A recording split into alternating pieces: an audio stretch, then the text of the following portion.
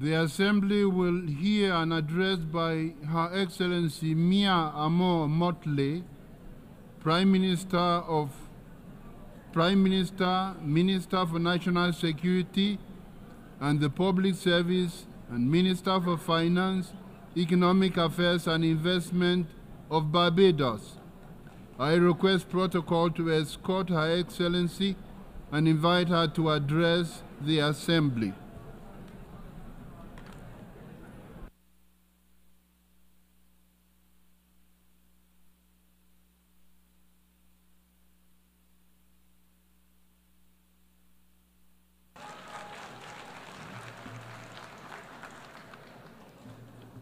Mr. President, we need a reset, and we need to reset. Mr. President, in your absence, I congratulate you on your assumption of this chairmanship of the General Assembly.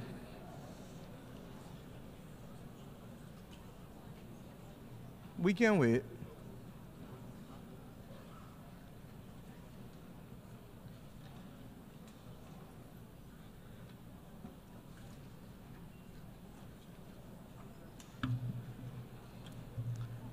As I said, Mr. President, we need a reset, and we need to reset.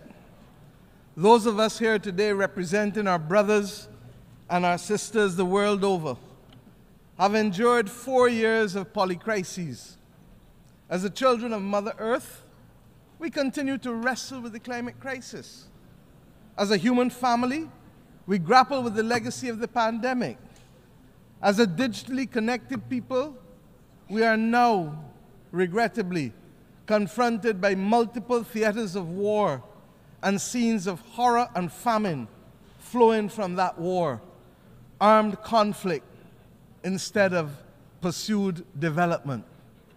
Citizens of every country as well, struggling to contain the rising cost of living and the implications for them and their families on a day-to-day basis. And Mr. Speaker, Mr. President, we are all now threatened by the second but silent pandemic of antimicrobial resistance, together with a growing incidence of death and disability from chronic non-communicable diseases. We cannot afford the distraction of war. If ever there was a time to pause and to reset, it is now. Collectively as an international community, and individually as leaders in each of our countries, we must now deliver new opportunities and solutions to these crises which dampen economic growth, which restrict the ambitions of our people and numb our sense of the beauty and goodness that the world ought to be offering because it has it to offer.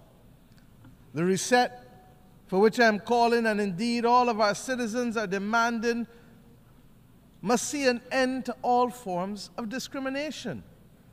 That rules and institutions today exist which create first and second class citizens, as we have said from this podium year after year, depending on your nation of origin, militate against the trust and the credibility and the hope, and it fosters a crisis of confidence in the existing international order, which must become inclusive and responsive for all. More than any other complaint from this podium has been the disparity in treatment and the inability to be able to have fair and transparent treatment for all that would lead to the trust necessary for us to solve the problems of our times that are truly beyond man-made causes. Neo-colonialist structures that perpetuate and reflect an old world order characterized by racism and classism and misogyny, while ignoring the legitimate aspirations of billions, will not help to foster the hope or trust that is necessary to meet these polycrises. We must ensure that the global institutions give developing countries, especially small vulnerable states like my own, or vulnerable middle-income countries, seats at the table of decision-making where we can be seen, heard, become active agents in our own cause, and lead our own development paradigms. My friends, we are reminded that 2024 is the final year of the United Nations Decade for the People of African Descent. Much has been achieved, but the recognition, the justice, and the development for people of African descent that was promised by this decade has, to say the least, not yet been fully realized. And it is for this reason that the Caribbean community joins the growing chorus, and my own country in particular, for the immediate proclamation of a second decade to complete the unfinished work and address the matter of reparations for slavery and colonialism.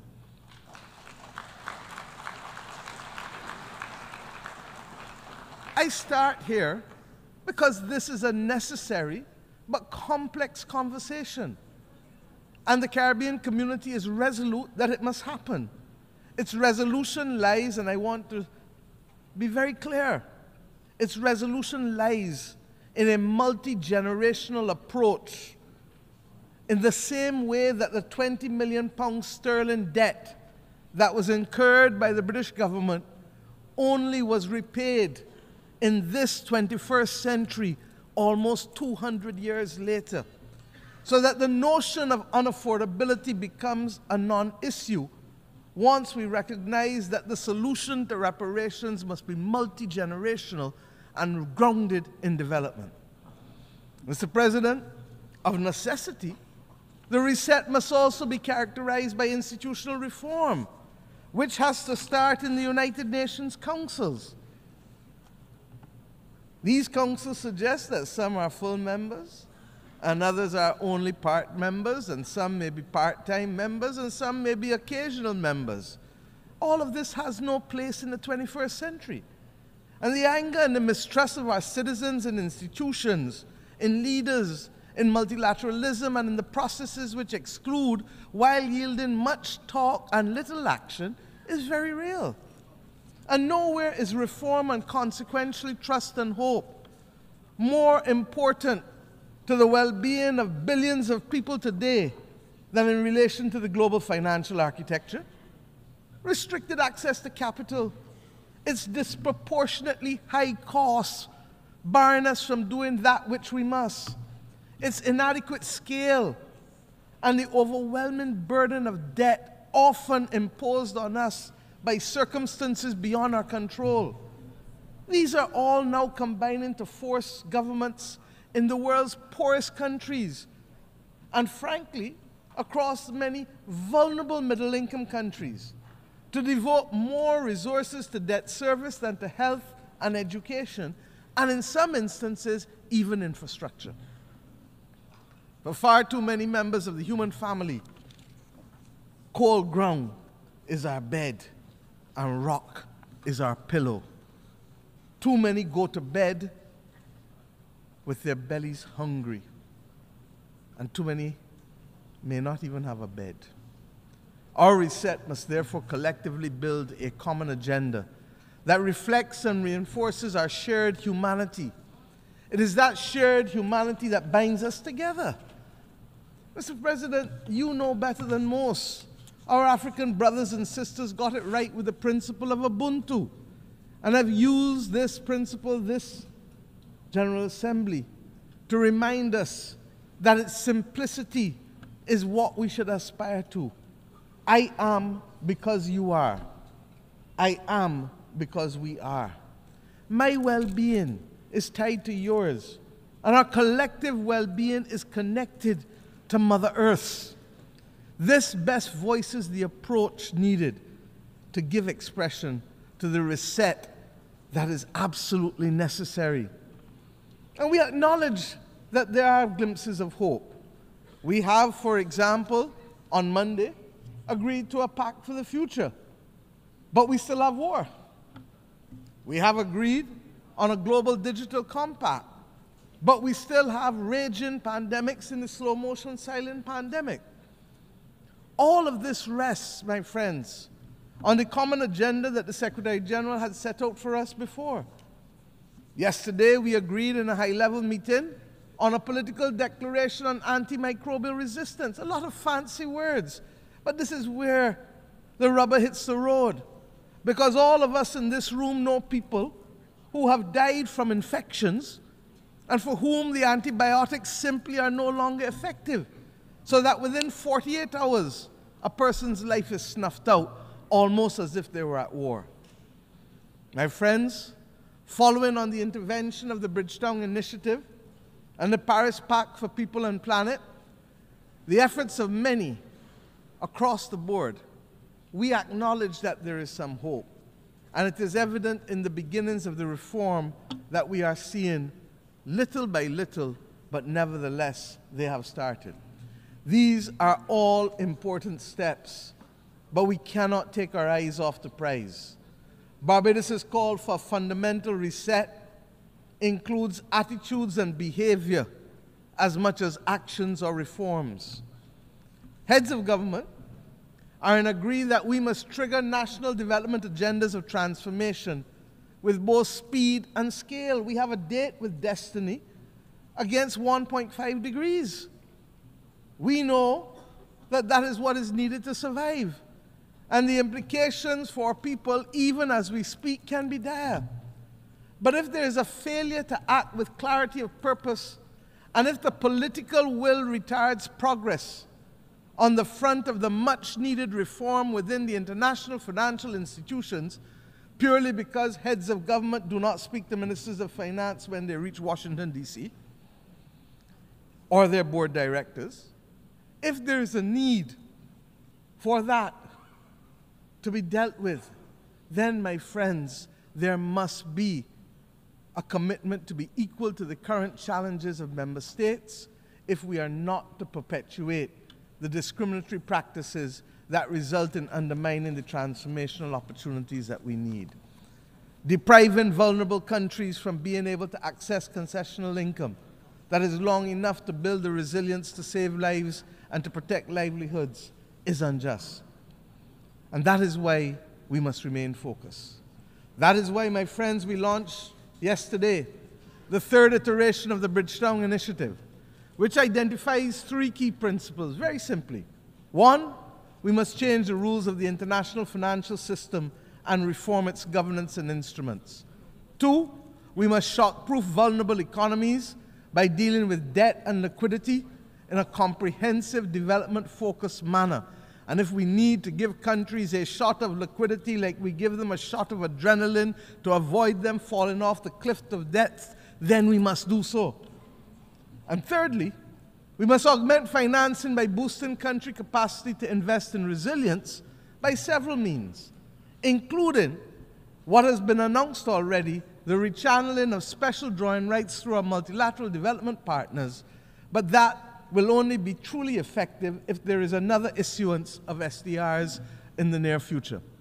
Indeed, we must also address the challenge, and this I believe to be the fundamental mission of this generation, of how we are going to secure the global public commons to be able to maintain our safety and stability as a global community. We're going to have to discuss how we can secure it, and of course, how we must finance it. And that is not only the climate crisis or the loss of biodiversity that we speak about, but the other many global challenges that can truly destabilize countries and regions. Mr. President, these considerations are of fundamental importance to the sustainable existence of our generations, future generations.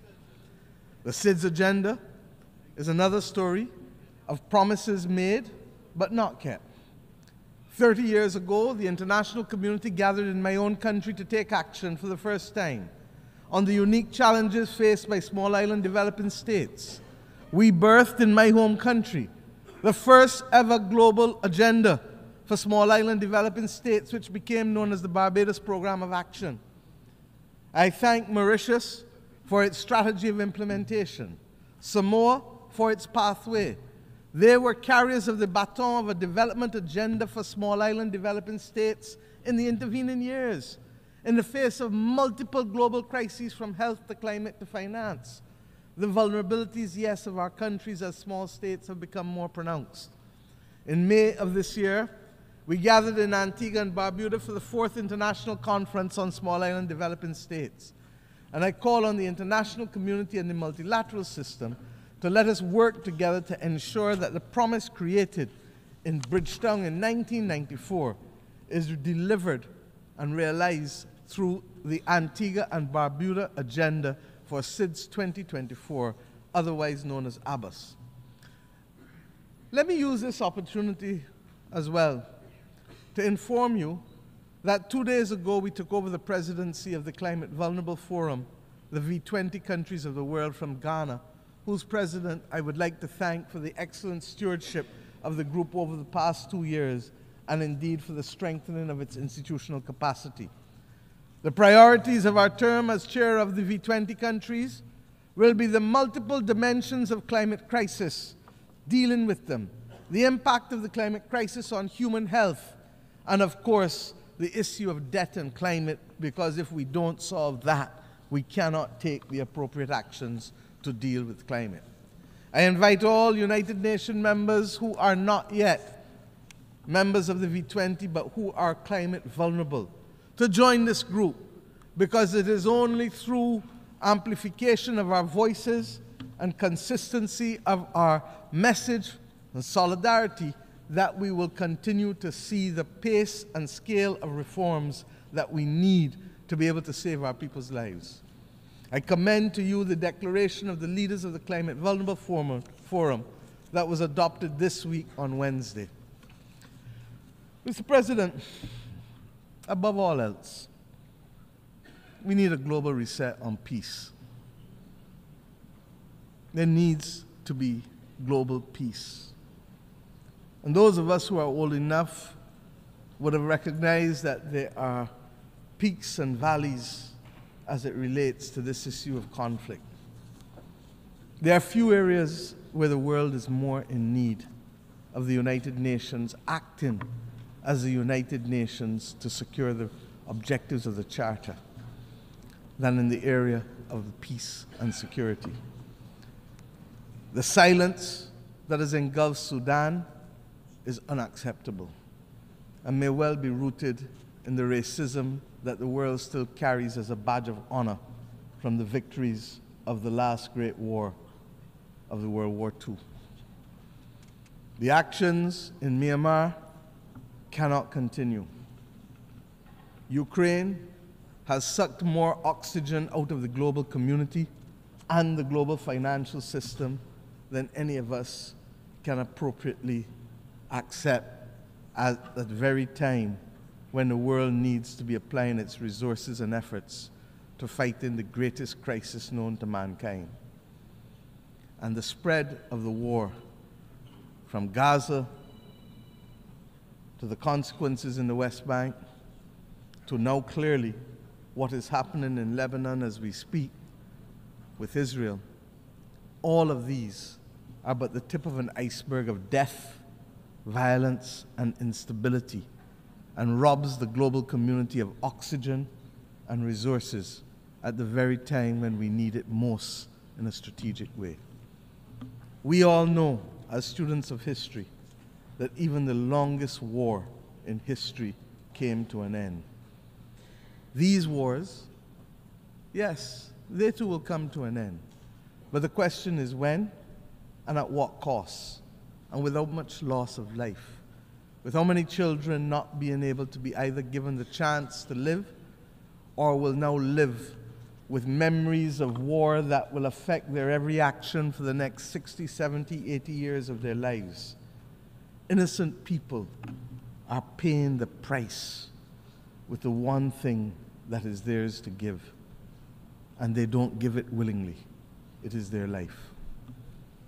Unless we address the root causes of these wars, one by one, and the manners in which they are being sustained and financed, we will never, never know anything else other than war and rumors of war in these theaters. The transmittal of these scenes of horror in real time into people's bedrooms, into people's living rooms, will trigger two extreme reactions, neither of which are acceptable to us in the third decade of the 21st century. We will either get the desensitizing of ordinary people to the loss of lives especially those of innocent children and women on the one hand, or we will get on the other hand the anger and inclination for vengeance that it spawns necessarily. We need peace. And it cannot be too difficult for us to work for peace.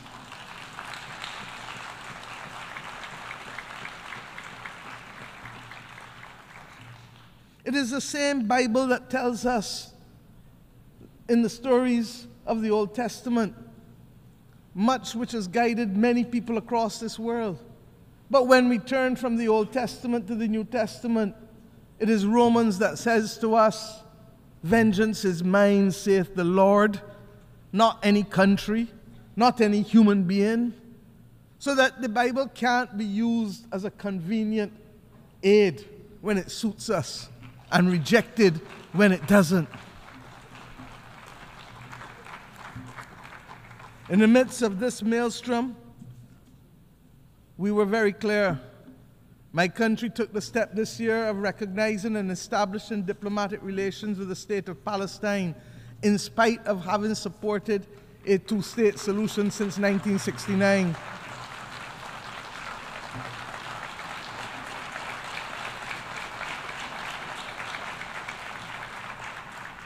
And we did this because it is clear to us that the state and people of Palestine, human beings, are entitled to full recognition by integration into and support from the international community.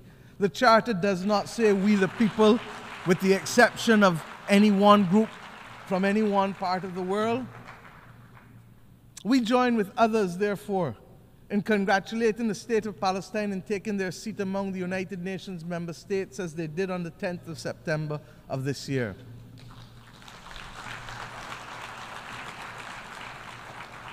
And let me be clear, we condemn the actions of Hamas on October 7th. But we equally and strongly deplore the humanitarian catastrophe in Gaza, which is the result of the disproportionate use of force by Israel. There's no justification for it. And that is why treaties exist governing the rules of engagement for war. Because we as human beings learned better and know better and committed to better.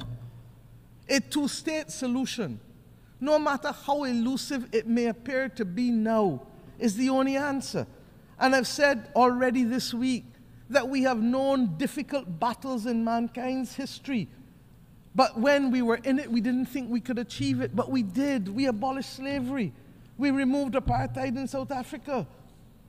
These battles are not beyond our creativity, our capacity, and our resilience to resolve them. Similarly, we insist that the killing in Ukraine really has to stop. The people of Ukraine must be allowed to live within the internationally recognized boundaries of their state in peace and freedom from the threat of use or force. And as I said, it is sucking too much oxygen out of the global financial system, and countries that should be the beneficiary of aid are being told that they may have to wait in the interest of the defense of others because of war. I say to us truly, there has to be a singular commitment to build a peace. Truly. Mr. President, my own region has not escaped the scourge of instability and violence. The Americas do not constitute today a theater of war. But we are today witnessing, for some years now, an unprecedented escalation in the number and caliber of assault weapons which are finding themselves in the hands of criminals who are wreaking havoc on the legal systems and our societies, particularly in the small island developing states of the Caribbean and indeed in the wider states of Central and Latin America. This scourge caused by guns manufactured in the United States of America primarily also requires a fundamental reset. The right of persons to bear arms in countries not engaged in military conflict should not be an opening to accept as legitimate the presence of assault weapons in countries. It is simply not right. There is no place for assault weapons in our societies. I turn now to the fate of the people of Haiti, which continues to be of major concern to our people in the Caribbean region. The global community now has an opportunity for an essential reset with how it addresses its relationship with Haiti, and which has been born in all kinds of semi and partial concern over the course of the last few decades. We continue to have it as a recurrent decimal because we have failed to solve the problems and put them on a sustainable path to development for its people. What is needed is transformation of our sister nation. And yes, we must provide first and foremost security, but transformation must be its handmaiden. The government and people of Haiti need the full support of the international community, not just in the short term, but in the long term. And yes, this starts by extending the mandate of the Multinational Security Support Force, escalating the work of the United Nations, deploying all the tools of bilateral, regional, and global cooperation, not excluding countries who want to participate for spurious reasons, ensuring that those of us who can step up to the plate by significantly increasing the pledge funds, that we do so, because we know that it takes cash to be able to deploy the forces and the police necessary to help with the restoration, so that Haitian mother or that Haitian child can go about their day-to-day life without fear of being assaulted or killed or being denied the right to work because of their simple fear of walking the streets. The Caribbean community has been working hard this year to support our largest member state. And in the early part of the first few months of this year, we met on Haiti almost 3 to 4 times a week to guarantee the stability that we ask you now to help us secure. We thank the efforts of the Eminent Persons Group of former CARICOM prime ministers who were on the front line of helping to resolve this complex problem day in and day out, so that we could find a political consensus for Haiti. That Haiti had at this General Assembly both the interim president of the Transitional Council and Prime Minister Corneille is a remarkable achievement given where Haiti was in February of this year. Let them continue on a path, please, of securing their future. And we cannot be on this podium speaking about Haiti without thanking Kenya and President Ruto for their remarkable leadership. After many delays and in what represents now a historical precedent for an African country, they have ensured that an African country has taken the lead in helping to tackle the peace and security challenge beyond its own continent. That is the kind of reset that we need in the international community. And Mr. President, you cannot come on this platform, regrettably, although I look forward to the day when I will not have to say it, when we must ask for reprieve for the people of Cuba. It is unacceptable, it is unconscionable, and that it continues today is a mark on our international conscience. The Cuban people continue to face the most dire of economic circumstances, and that this is directly as a result of its exclusion and its designation as a state sponsor of terrorism. And I have addressed our only knowledge of terrorism, and Cuba is in fact the downing of the Cubana plane off the waters of Barbados, where Cubans, Guyanese, and Koreans were killed. My friends, Cuba has been a valuable partner, stepping up for us when it has mattered most, by the provision of nurses and doctors in pandemics, and by the provision of other essential workers when the global community needed it, and when people needed to be liberated in Southern Africa. The reality is that we must have and continue to have resolve in calling for the embargo to be lifted, and we will condemn it year after year after year because it is simply wrong. As we say so, we pray that the people of Cuba, as they determine what damages they have found from Hurricane Helen, as well as we pray for the people of Florida, who clearly are going to spend the next few days identifying the damage as a result of a hurricane that hit Category 4 when it reached Florida. This is the climate crisis that we speak about. The people of Nigeria are still counting the bodies with respect to the floods that took place there. We have hard work to do. In our own Caribbean region, Beryl literally decimated the islands of Carriacou and Union Island, and indeed would have affected Grenada and St. Vincent more broadly. Jamaica and my own country's coastal infrastructure was significantly affected, with our fishing industry, 90% of it being decimated. This season of superlatives, with its floods and droughts, its hurricanes and fires, will take the lives and livelihoods of too many. The climate crisis is hitting us almost weekly across the globe. The deniers of the climate crisis, they too need a reset that will admit of the absolute necessity of collective action by the global community to save our way of life and our planet. Mr. President, at the start of this week, the skies were much darker. I truly believe so. We are starting to see some glimmers of light. We leave New York this week noting that the clouds are lifting, conscious that the sun is peeping out in certain areas, not all, but in certain critical areas, giving us a sense of renewed hope that reset is in fact not only possible, but necessary in key areas: institutional reform, reform in our financial architecture, reform in how we view development, but above all else, reform in how we see each other and value each other. This hope springs from the Pact for the Future and the many declarations that we have made here, the terms in which my fellow leaders spoke from this platform for the most part, the urgent need to recognize reset, reset, reset, even if they didn't call it by that name. It is as if we all truly understand and accept the challenge of rising to solve the major difficulties that are faced by the people of the world, and to recognize that global moral strategic leadership requires of us the commitment to redress the wrongs and to take care of saving people and planet.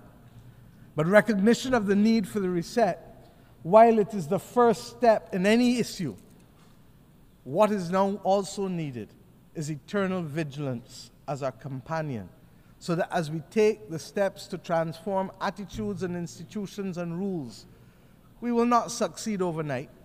We will not succeed even in the next decade. But if we don't do the reset to change the legacy of centuries of exploitation and domination, we will not be fit for purpose to meet the needs of our people in the third decade of the 21st century. I can think, therefore, of no better way to conclude than with a song that I had cause to use almost 30 years ago from my own country. Song from Edwin Yearwood, when I first stood on this podium almost 30 years ago in 1995 as a young minister of youth. And I quote, "A voice in my head keeps talking to me. It tells me the road is long. It tells me we must be strong. Roll with the pain and roll with the strife, for today is the rest of the start of your life." Mr. President, may the new hope fostered here this week signal the start of a new deal for people who hitherto were not seen, and even with the existence of this body, whose voice and presence were not felt. These people have been recognized too often, and these countries, as mere statistics, and not with the human dignity that is their birthright, or the human dignity that is the conferred right from these United Nations. Mr. President, I thank you.